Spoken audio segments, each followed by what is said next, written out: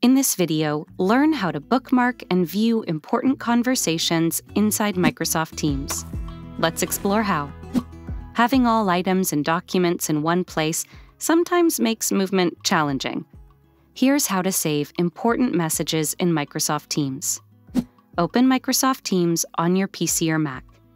Now navigate or head over to the conversation from which you want to bookmark or save messages.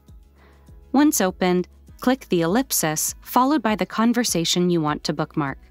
Click on Save this message to bookmark it. To view the saved bookmarks, click on your profile image and go to Saved. Click the saved icon in front of the channel again to remove the bookmark. That's it! You now know how to bookmark and view important messages inside Microsoft Teams. If you like this guide, make sure to follow and subscribe to Guiding Tech for more tutorials related to your everyday technology. And make sure to check out one of these videos we think you might enjoy.